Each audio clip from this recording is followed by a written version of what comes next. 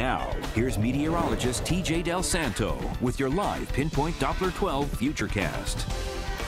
Just an amazing Mother's Day today with lots of sunshine, warm temperatures, just about perfection. We got another day of beautiful weather before big changes arrive. Let's take a look at what's, I want to say a quick hello to actually first the kids at the Salesville Elementary School in Lincoln, and I visited with the Weathermobile.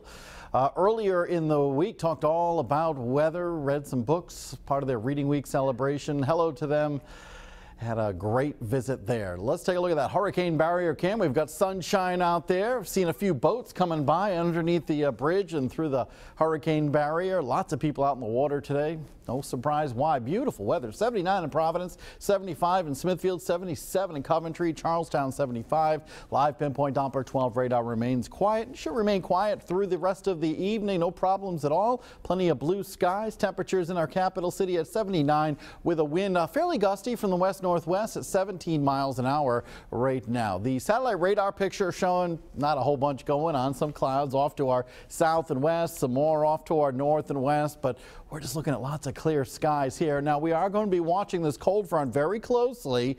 It's going to be dipping into northern New England during the nighttime tonight. Through the daytime tomorrow, it will continue to work its way on off to the south. We're still looking at a warm day tomorrow with temperatures inland topping out around 80 degrees. We'll have some extra clouds around. Now, on Tuesday, that cold front comes on off, moves on off to our south, allowing northeasterly winds to build in, and then it will be cooler, lots of clouds around, maybe a couple of showers, but I don't think we're looking at anything terribly widespread in terms of precipitation. In fact, our Futurecast computer shows this pretty well. We are looking at a blend of clouds and sunshine for the next couple of hours, mainly clear overnight. Quiet start to the day tomorrow, 3 o'clock in the afternoon. Still lots of sun, some extra clouds arriving during the evening though, but maybe just a couple of showers, and that's really about it. Now, for this evening, we are looking at temperatures to be falling down through the 60s with mainly clear skies, starting off your day tomorrow with partly cloudy skies. Going to be dry with temperatures in the 50s in the afternoon, upper 70s to around 80 degrees once again with a blend of sunshine and some clouds. Winds from the southwest,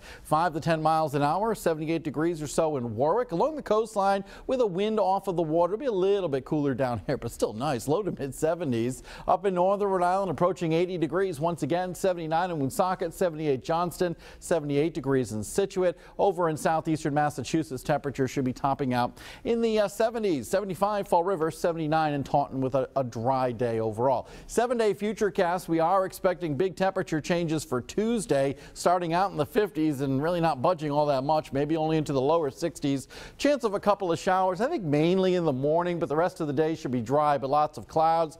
Wednesday, maybe a spot shower or two, still kind of cool, gets a little milder Thursday. Friday, we could be looking at some heavy rain working its way in, especially late in the day, maybe into the first part of the day on Saturday. Next Sunday looks mainly cloudy, but looks like it'll be dry. If only every day could be like today. Chamber of Commerce kind of day. Isn't it gorgeous? It is absolutely beautiful out there. All right, TJ, thanks so much. Well, coming up on Eyewitness